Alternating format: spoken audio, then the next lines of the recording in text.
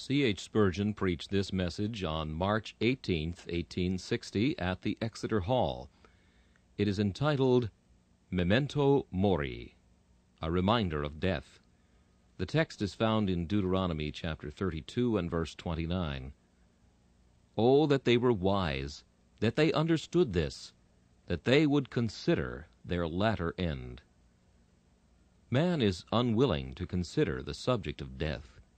The shroud, the mattock, and the grave he labors to keep continually out of sight. He would live here always if he could, and since he cannot, he at least will put away every emblem of death as far as possible from his sight. Perhaps there is no subject so important which is so little thought of.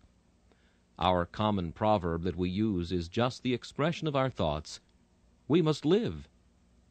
But if we were wiser, we should alter it and say, we must die. Necessity for life there is not. Life is a prolonged miracle. Necessity for death there certainly is. It is the end of all things. Oh, that the living would lay it to heart. Some years ago, a celebrated author, Drelincourt, wrote a work on death, a valuable work in itself, but it commanded no sale whatever. There were no men who would trouble themselves with death's heads and crossbones. And to show how foolish man is, a certain doctor went home and wrote a silly ghost story, not one word of which was true, sent it to the bookseller. He stitched it up with his volume, and the whole edition sold. Anything men will think of rather than death, any fiction, any lie. But this stern reality, this master truth, he puts away, and will not suffer it to enter his thoughts. The old Egyptians were wiser than we are.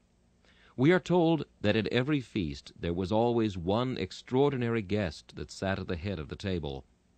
He ate not, he drank not, he spake not, he was closely veiled. It was a skeleton which they had placed there, to warn them that even in their feastings they should remember there would be an end of life. We are so fond of living, so sad at the very thoughts of death, that such a memento mori as that would be quite unbearable in our days of feasting. Yet our text tells us that we should be wise if we would consider our latter end. And certainly we should be, for the practical effect of a true meditation upon death would be exceedingly healthful to our spirits. It would cool that ardor of covetousness, that fever of avarice, always longing after and accumulating wealth, if we did but remember that we should have to leave our stores, that when we have gotten our most, all that we can ever inherit for our body is 6 feet of earth and a mouthful of clay. It would certainly help us to set loose by the things which we here possess. Perhaps it might lead us to set our affections upon things above, and not on the moldering things below. At any rate, thoughts of death might often check us when we are about to sin. If we look at sin by the light of that death's lantern by which the sexton shall dig our graves, we might see more of the hollowness of sinful pleasure and the emptiness of worldly vanity. If we would but sin on our coffin lids, we should sin far seldom. Surely we should be kept back from many an act of evil if we remembered that we must all appear before the judgment seat of Christ. And perhaps, too, these thoughts of death might be blessed to us in an even higher sense, for we might hear an angel speaking to us from the grave, "Prepare to meet your God," and we might be led to go home and set our house in order, because we must die and not live. Certainly, if even one of these effects shall be produced by considering our latter end, it would be the purest wisdom continually to walk arm in arm with that skeleton teacher, death. I propose this morning, as God shall help me, to lead you to consider your latter end. May the Holy Spirit bend your thoughts downward to the tomb. May He guide you to the grave, that you may there see the end of all earthly hopes, of all worldly pomp and show. In doing this, I shall thus divide my subject. First, let us consider death.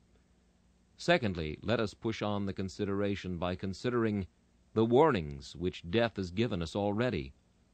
And then further, let us picture ourselves as dying, bringing to our mind's eye a picture of ourselves stretched upon our last bed. In the first place, then, let us consider death. Let us begin by remarking its origin. Why is it that I must die? Whence came these seeds of corruption that are sown within this flesh of mine? The angels die not. Those pure ethereal spirits live on without knowing the weakness of old age, and without suffering the penalties of decay. Why must I die? Why has God made me so curiously and so wondrously? Why is all this skill and wisdom shown in the fashioning of a man that is to endure for an hour, and then to crumble back to his native element, the dust? Can it be that God originally made me to die? Did he intend that the noble creature, who is but a little lower than the angels, who hath dominion over the works of God's hands, beneath whose feet he hath put all sheep and oxen, yea, and the fowl of the air, and the fish of the sea, and whatsoever passeth through the paths of the sea, did he intend that that creature should waste away as a shadow, and should be as a dream that continueth not? Come, my soul, let this melancholy thought thrust itself upon thy attention. Thou diest because thou sinnest. Thy death is not God's primal ordinance, but it is a penalty brought upon thee on account of the transgression of thy first parent. Thou wouldst have been immortal if Adam had been immaculate. Sin, thou art the mother of death. Adam, thou hast digged the graves of thy children. We might have lived on in everlasting youth, if it had not been for that thrice-cursed theft of the forbidden fruit. Look then that thought in the face. Man is a suicide. Our sin, the sin of the human race, slays the race. We die because we have sinned. How this should make us hate sin! How we should detest it, because the wages of sin is death! Brand then from this day forward the word murderer on the brow of sin. In considering death, let us go a step further and observe not only its origin, but its certainty. Die I must.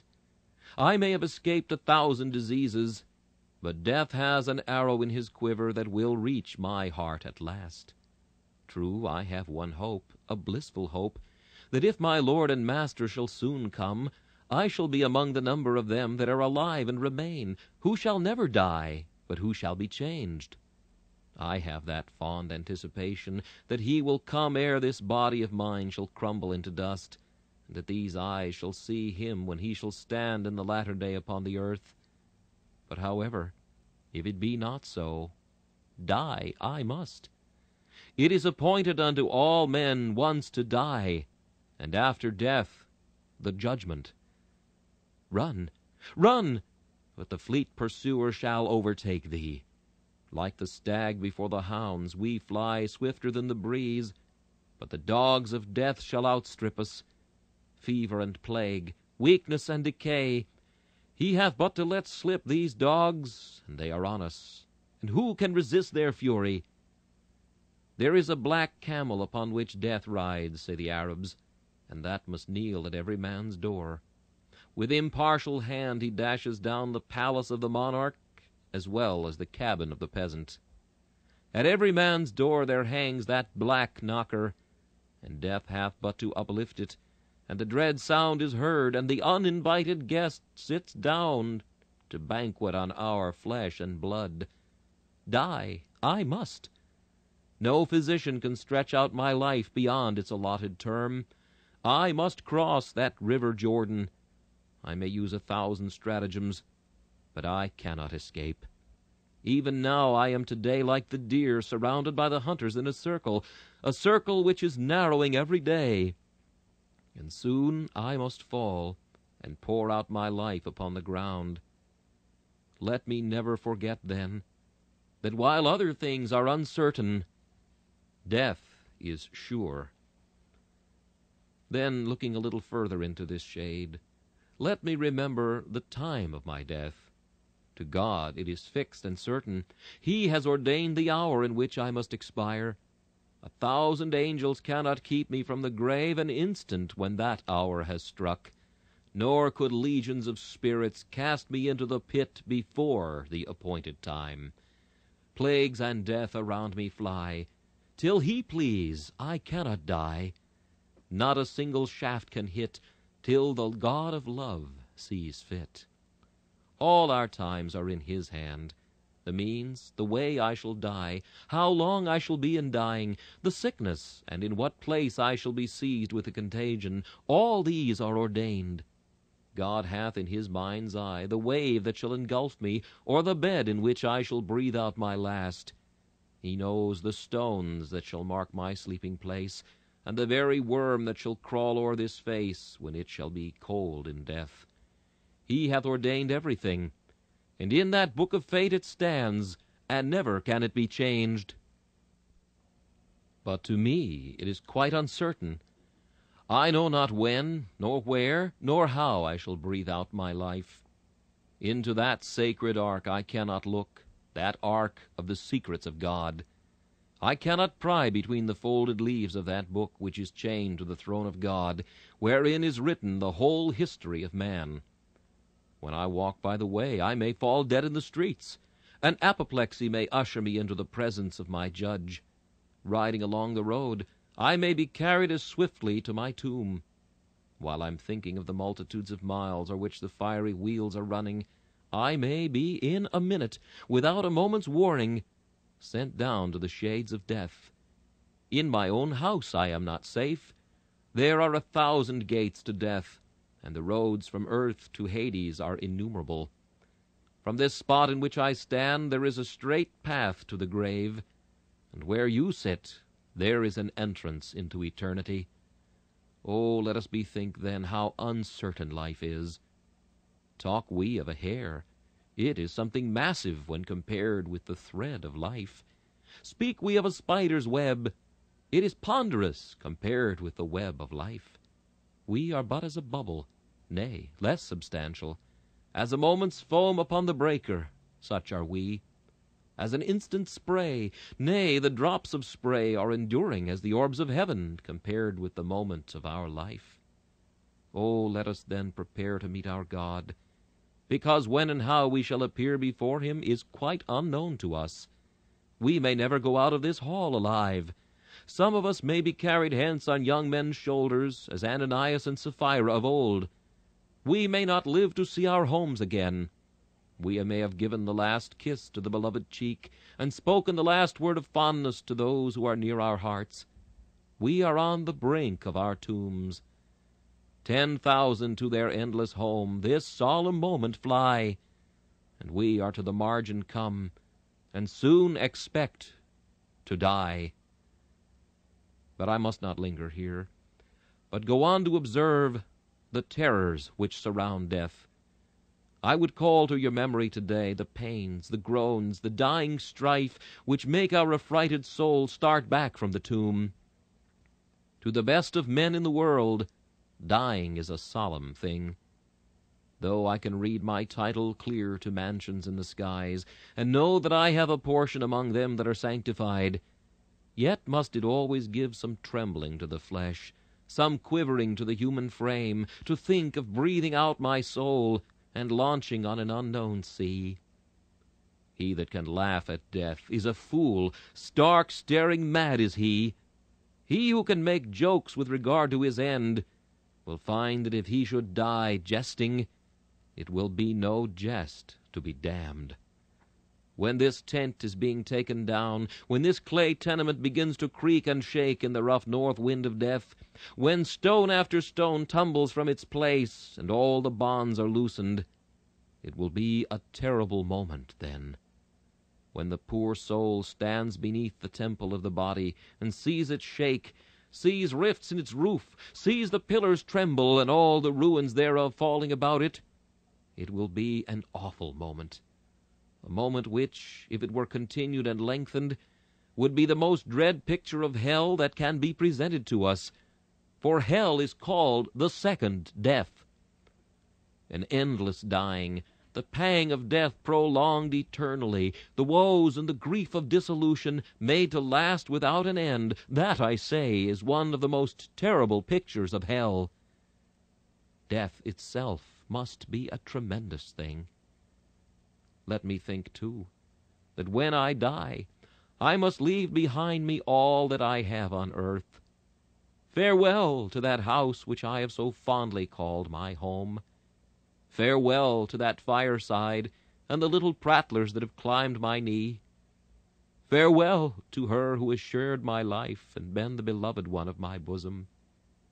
Farewell all things, the estate, the gold, the silver.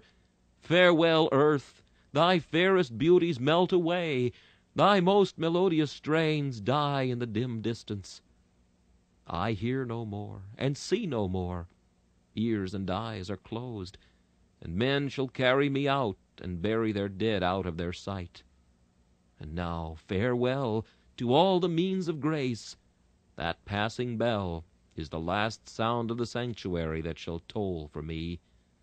No church bell now shall summon me to the house of God. If I have neglected Christ, I shall hear of Christ no more. No grace presented now, no strivings of the Spirit. Fixed is my everlasting state. Could I repent? 'Tis now too late. Death hath now closed up the windows of my soul.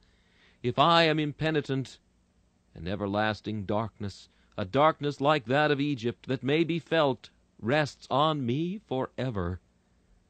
Ye may sing, ye saints of God, but I must howl eternally. Ye may gather round the sacramental table and remember your Master's death, but I am cast away forever from his presence, where there is weeping and wailing and gnashing of teeth. This is to die, my friends, and to die with a vengeance, too. To the believer there are softening tints. There are lines in the picture which take out the blackness. The very shades help to make the believer's glory brighter.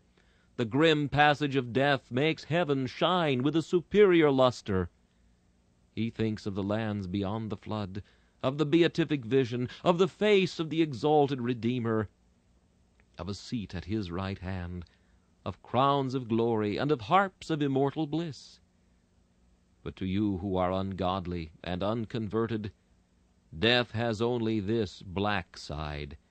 It is the leaving of all you have and of all you love. It is an entering upon eternal poverty, everlasting shame, and infinite woe. Oh, that ye were wise, ye careless sinners! Oh, that ye were wise, that ye understood this, and would consider your latter end. I have thus, you see, pushed into another head, which I meant to have dwelt upon for a moment, namely, the results of death. For verily its results and terrors to the wicked are the same. Oh, that you were wise to consider them! Let me, however, remind the Christian, in order that there may be a flash of light in the thick darkness of this sermon, that death to him should never be a subject upon which he should loathe to meditate. To die, to shake off my weakness, and to be girded with omnipotence. To die, to leave my pangs and pains and fears and woe, my feeble heart, my unbelief, my tremblings and my griefs, and leap into the divine bosom. To die! What have I to lose by death? The tumult of the people and the strife of the tongues. A joyous loss indeed. To the believer, death is gain, unalloyed gain. Do we leave our friends by death? We shall see better friends and more numerous up yonder, in the general assembly and church of the firstborn, whose names are written in heaven. Do we leave our house and comforts? There is a house not made with hands, eternal in the heavens. Do we lose our life? Ah, no, we gain a better far. For remember that we live to die, we die to live, and then we live to die no more. Without any fraction of loss, death to the believer is a glorious gain. It is greatly wise, then, for a Christian to talk with his last hours, because those last hours are the beginning of his glory. He leaves off to sin and begins to be perfect. He ceases to suffer and begins to be happy. He renounces all his poverty and shame and begins to be rich and honored. Comfort then, ye sorrowing and suffering Christians. Comfort ye, my people, saith your God. Say unto them that your warfare is accomplished, your sin is pardoned, and you shall see your Lord's face without a veil between. I shall now turn to the second head of my discourse.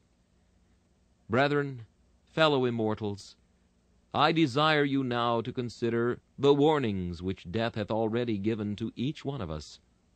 We are so prone to turn away from this subject that you must excuse me if I continue to bring you back again and again and again to it during the brief time that can be allotted to the discourse of this morning. Death hath been very near to many of us. He has crossed the ecliptic of our life many and many a time. That baleful planet has often been in close conjunction with us. Let us just observe how frequently he has been in our house. Call ye then to mind, first of all, how many warnings you have had in the loss of relatives. There is not a person here, I imagine, who has not had to make a pilgrimage to the tomb to weep over the ashes of your friends. During the few years that I have been pastor of this church, how many times have I journeyed to the tomb? One after another of the valiant men in our Israel have been taken away. Many who were my spiritual sons and daughters, whom I buried first in the tomb of baptism, have I had to bury afterwards in the tomb of death. The scene is always changing. As I stand in my pulpit, I remark many an old familiar face, but I have to observe also how many places there are which would have been empty, if it were not that God has sent other Davids to occupy David's seat. And, my dear friends, it cannot be long with some of you ere it shall be my mournful task, unless I die myself, to go weeping over your bodies to the tomb.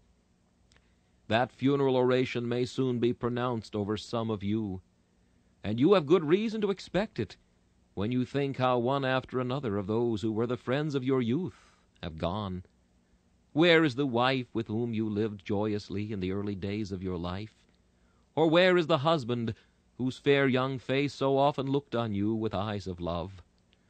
Where are those children who sprung up like flowers, but withered as they bloomed? Where are those brothers and those sisters, the elder-born, that have crossed the flood before us? Or where those younger ones whom we lived to see born, who shone with us for an hour, but whose sun, even before it had reached its zenith, had set in eternal night? Brothers and sisters, death has made sad inroads into some of our families. There be some of you who stand today like a man upon the shore when the tide is swelling towards his feet. There came one wave, and it took away the grandmother. Another came, and a mother was swept away. Another came, and the wife was taken. And now it dashes at your feet. How long shall it be ere it breaks over you, and you too are carried away by the yawning wave into the bosom of the deep of death? The Lord has given many of you serious and solemn warnings.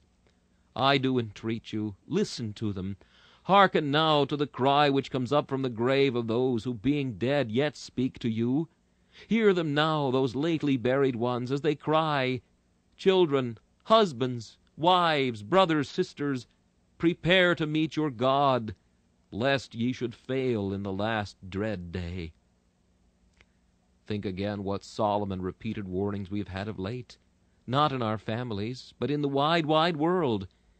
It is a singular fact that afflictions and accidents never come alone.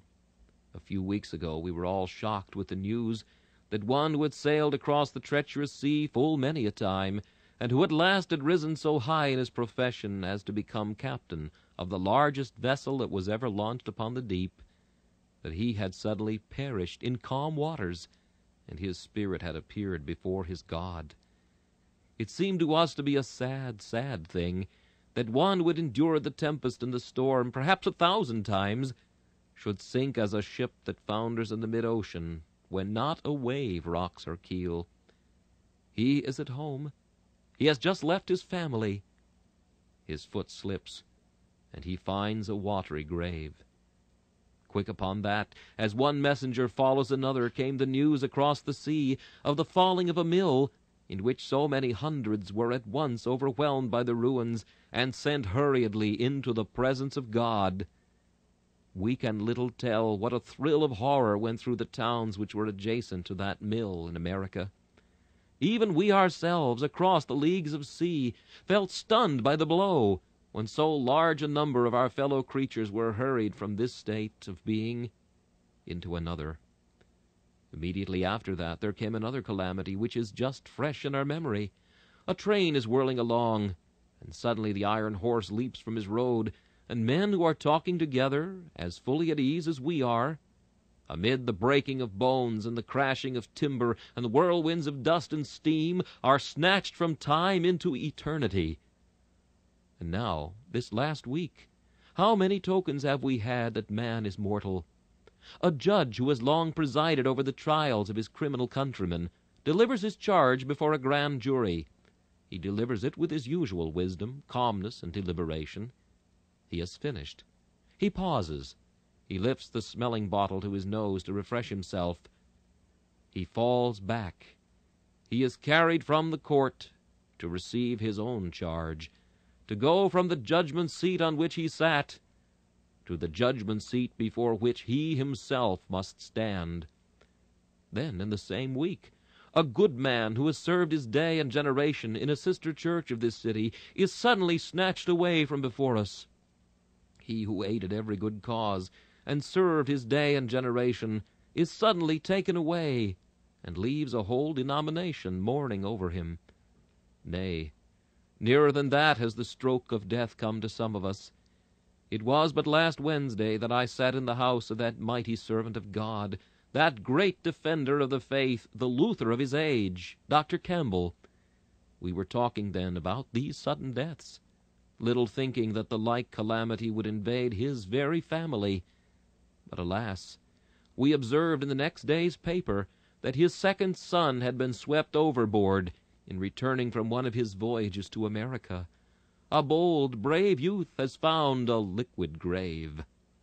So that here, there, everywhere, O death, I see thy doings. At home, abroad, on the sea, and across the sea, thou art doing marvels. O thou mower, how long ere thy scythe shall be quiet? O thou destroyer of men, wilt thou never rest? Wilt thou never be still? O death, must thy juggernaut car go crashing on forever, and must the skulls and blood of human beings mark thy track?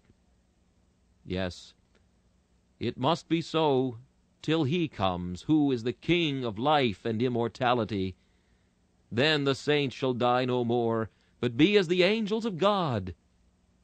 So then, death has spoken very loudly to us as a nation, as a people, and has spoken to many of us very loudly in our own family circles. Now, man, I will come closer home to you still. Death has given home strokes to all of us. Put thy finger in thine own mouth, for thou hast death's mark there. What mean those decaying teeth, those twitching pains of the gums? An agony despised by those alone who feel it not. Why do some parts of the house tremble and hurry to decay? Because the rottenness that is in the teeth is in the whole body. You talk of a decayed tooth. Remember, it is but part of a decayed man. You yourself are rotting, but a little less rapidly. For to some of you what warnings death has given. He has laid his cold hand upon your head and frozen your hair, and there it lies in snowy flakes upon your temples. Or perhaps he has put that hand yet more heavily upon it, and now your bare head is exposed to the rays of the sun. And remember, this is but a type of the exposure of your bare soul to the stroke of death. What signs have we all had in our bodies, especially the aged, the infirm, the consumptive, and the maimed? What mean those lungs that are so soon exhausted of their breathing if you travel up a flight of stairs to your bed? Why is it you need your glasses to your eyes, but they that look out of the windows are darkened? Why that affected hearing? Why that failure of voice, that weakness of the entire body, that accumulation of the flesh, or that prominence of the bones and leanness of the body? What are all these but stabs from the hand of death? They are, if I may say so, his warrants which he presents to you, summoning you in a little time to meet him in another place, to do your last work, and to take your last farewell. Oh, if we would but look to ourselves! We bear death's signs and tokens about us in every part of our body. But some of us have had yet more solemn warnings than these. If these suffice not, death gives us a more thundering sermon. It is but a little while ago with me, since death with his axe seemed to be felling my tree. How the chips flew about me and covered the ground! It is a marvel to myself that I am here, brought to death's door, till the mind became distracted and the body weakened, so that one could scarce stand upright, and yet again recovered. Tell it unto sinners, tell, I am out of hell, still spared and yet alive. You have had fever, cholera it may be. You have been stretched on your bed time after time, and each time the branches creaked and bent almost double, till we have said, surely it must snap. As a bowing wall have we been, and as a tottering fence. Down it must come, so we thought, for a rough hand was shaking it, and moving us to and fro. There was not a pillar that stood firm, there was not a beam or rafter that did not quiver. We said in the bitterness of our soul, my days are cut off, and I shall go down to my tomb before my time. Well, man, and yet you are living in sin, as careless and unconcerned as you were before. Remember, if you will not hear death's tongue, you shall feel his dart. If you will not think of God when he gives you a warning from a distance, you shall be made to feel God, for he shall tear you in pieces, and none shall deliver. Methinks I see this morning death fitting his arrow to the bow. He is drawing it, pulling it tighter and tighter still, and the marvel is that he can hold the arrow in his hand so long. Shall it fly, saith death? Shall I let fly at yon wretch's heart? He will not repent. Let me cut him off, and send him to his destruction. But the Lord says, spare him yet a little longer. But anon death's fingers are itching. He saith, my Lord, let me take aim. I have bent my bow and made it ready. So sharp is it that it would cut through bars of brass or triple steel to reach a human heart. My throat is thirsting after his blood. Oh, let me slay him, let him die. No, cries the long-suffering voice of God. Spare him, spare him, spare him yet a little longer. But the time will soon arrive. Perhaps ere that clock shall reach the half-hour, it may be said in heaven, time is, time was. And then shall death let fly. His arrow shall reach your heart, and you, falling down on earth, shall appear before the awful judge of the quick and the dead, and receive your final sentence. And good God, if you are unprepared to die, O careless sinner, what then will become of thee? I have thus tried to make you think of death's warnings in the loss of friends and the deaths of many abroad, moreover in the failing of our bodies, and in the diseases which have begun to prey upon us. And now, to conclude, will you in the last place picture yourself as dying now? Antedate for a very little while your last day.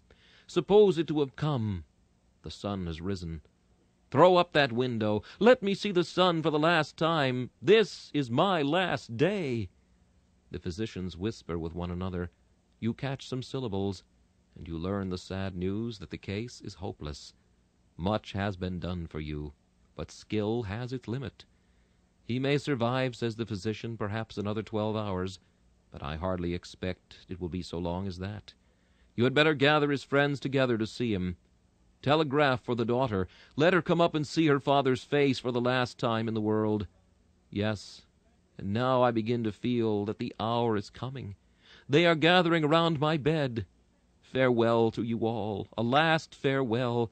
A father bids you follow him upwards to the skies. I know that my Redeemer liveth. My hope stands fast and firm in Christ Jesus.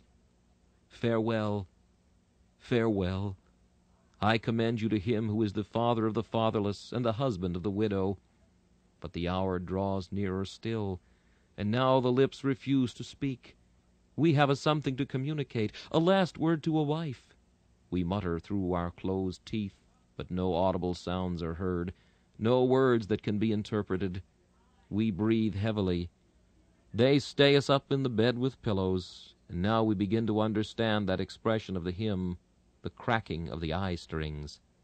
Now we cannot see. Strange to say, we have eyes still, but we cannot see. If we want anything, we must feel about us for it.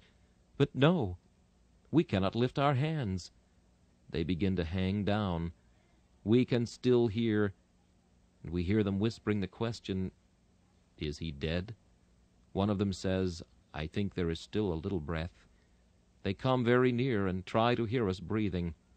That can hardly be heard. What must our sensations be in that solemn moment? There is a hush now in the room. The watch alone is heard ticking as the last sands drop from the hourglass. And now the last moment is come. My soul is severed from my body. And where am I now? A naked, disembodied spirit. My soul, if thy hope be sound and real, thou art now where thou hast longed to be. Thou art in the presence of thy Savior and thy God. Thou art now brother to the angels. Thou standest in the mid-blaze of the splendor of divinity. Thou seest him whom having not seen thou hast loved, in whom believing thou hast rejoiced with joy unspeakable and full of glory. Ah, but there is another picture, the reverse of this. I cannot attempt to draw it. I will give you but the rough outline of it, a crayon sketch without the filling up. Yes, you are dying, and bad as you have been, you have some that love you, and they gather round you. You cannot speak to them. Alas, you tell them more than if you could speak, for they see in your face that clammy sweat, those staring eyes. They see tokens that you have a vision of a something which would not bear to be revealed. You try to be composed. You quiet yourself. The doctor assists you to be damned easily. He drugs you, helps to send you to sleep. And now you feel that you are expiring. Your soul is filled with terror. Black horrors and thick darkness gather round you. Your eye-strings break. Your flesh and your heart fail. But there is no kind angel to whisper, "Peace, be still." No convoy of cherubim to bear your soul straight away to yonder worlds of joy. You feel that the dart of death is a poison dart, that it has injected hell into your veins, and that you have begun to feel the wrath of God before you enter upon that state where you shall feel it to the full. Ah, I will not describe what has happened. As your minister, it may be, I shall have to come up and see you in your last extremity, and I shall have to say to the mother, to the children, to your brothers and to your sisters, "Well, well, we must leave this in the hands of a covenant God." I must speak as gently as I can, but I shall go away with the reflection, oh, that he had been wise, that he had understood this, that he had considered his latter end. My heart, as I go down the stairs, shall ask me this question: was I faithful to this man? Did I tell him honestly the way to heaven? If he is lost, will his blood be required at my hands? I know that with regard to some of you, the answer of my conscience will be, I have preached as well as I possibly could the Word of God, not with enticing words of man's wisdom, but with a desire to be simple and to come home to the heart. I must leave the matter there. If they are lost, oh, horror of horrors! But I am clear of their blood. Ah, my hearers, I hope it will not be so with you, but that each one of you, dying, may have a hope, and rising again may possess immortality, and ascend to the throne of my Father and of your Father, to my God and to your God. And now, if there is any impression upon your minds, any serious thought, let me send you away with this one sentence. The way of salvation is plain. He that believeth and is baptized shall be saved. He that believeth not shall be damned. Believe, that is, trust the Lord Jesus, and thou shalt be saved. May God the Holy Spirit enable you to trust him now. For with some of you, and mark this last sentence, with some of you it is now or never. This message, Memento Mori, was preached by Charles Haddon Spurgeon on March 18th, 1860. This is Charles Kelsch inviting you to join me again for another message from the Prince of Preachers.